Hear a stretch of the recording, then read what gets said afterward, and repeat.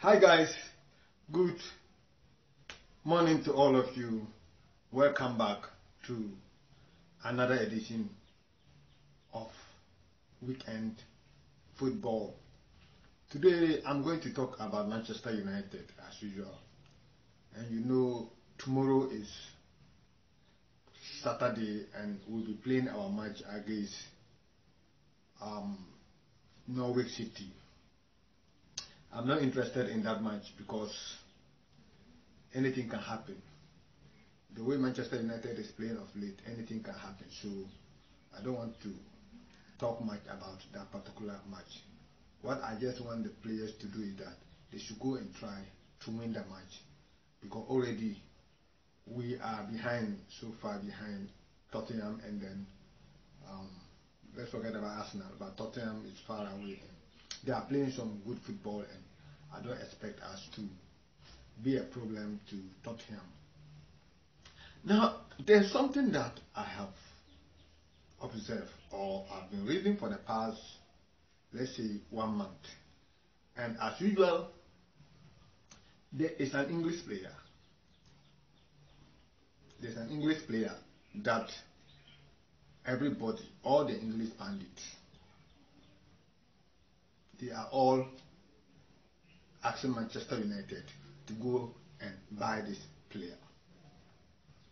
And you know, the problem I have with the English media is that they can, I don't know how to put it, but they know how to overrate players, overrated players.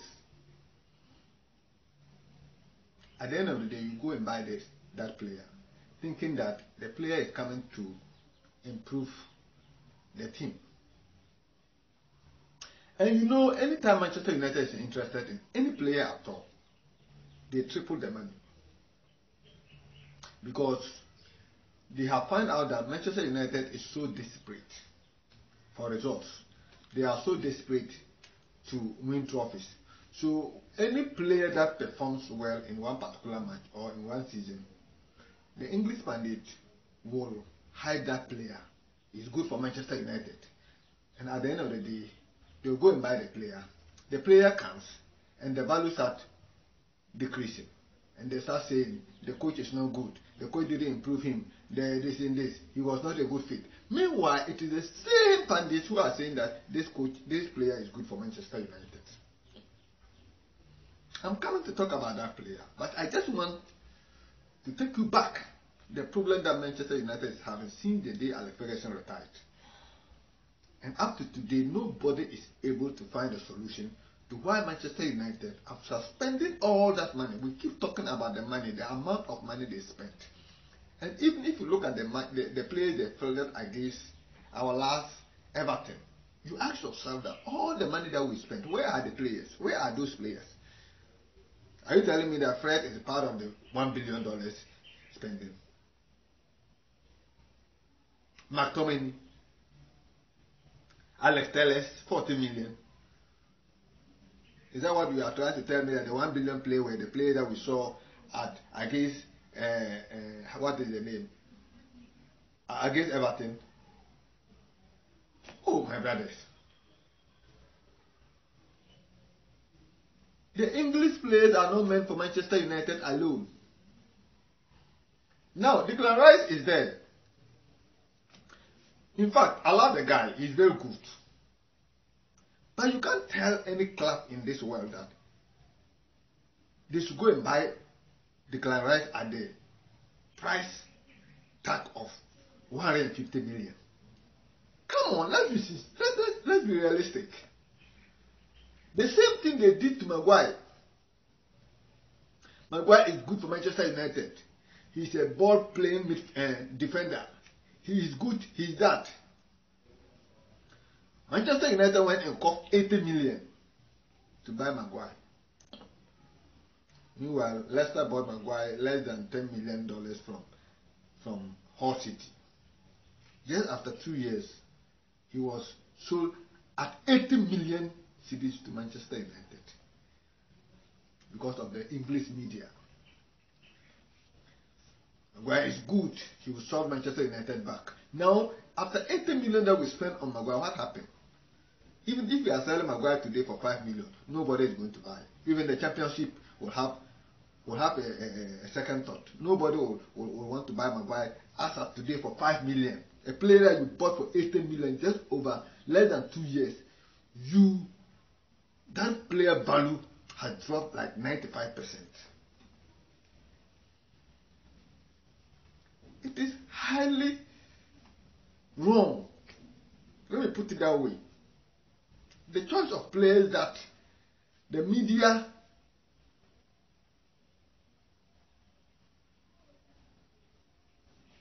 prescribed to Manchester United to buy is too bad. And at the end of the day, the same pundits will come around and say, he's not a good player. Why do you go and spend 70 million? Why do you go and spend 80 million? He's not a good player. Today, the same media, today, the same papers, today, everybody is saying that Manchester United should go and buy Declan Rice. And they are saying 150 million. How on earth can somebody cost 150 million to go and buy a midfielder? The only players I know they can buy at that price, no matter how good they are, it is a striker. Because they give you goals.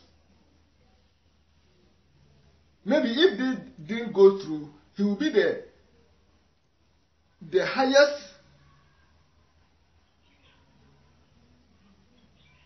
I don't know. He will be the most expensive midfielder in the history of the game or in the history of transfers. Because I've not heard anywhere that they bought a midfielder for, if not what Man City bought Jack Grealish for 100 million. And Jack Grealish, if you look at his goal returns when he was at Aston Villa, he was scoring goals and he was playing like a winger. Now you want to go and buy a box-to-box midfielder for 150 million. That is what they are quoting. Because they hear that Manchester United is sniffing around. At the end of the day, you buy this player, and after 1 year, 2 years, the player value drop. While other clubs are buying less expensive players, and improve them and make their value go high, Manchester United rather go and buy with the recommendation of the media and the pundits. The Manchester United would rather go and buy high players, expensive players, and after 1 year, their value drop like 95%. Meanwhile, we have clubs like Liverpool and Ajax and other selling clubs, Dortmund, that go and buy players 10 million, 5 million, and after 1 year, they are selling them 1 billion. They are selling them 100 million, 150 million. You are here buying players 80 million, and after 1 year, the value reduced to 5 million. What kind of life is that? And today we are here, we are all shouting Declan Rice. He's the solution for Manchester United midfield. And they are quoting 150. Go and buy Declan Rice 150 million. Because English players are meant for Manchester United. Go and buy him. And let's see after 1 year what the result. No matter the kind of coach that we have, Manchester United have to stop thinking about spending and then buy players that can play like a team and groom them, put players together. That's why when they went for Ten Hag, I was very, very happy, because he's a coach that when he has a team, all the players are at the same level. They are all average players. Then he will not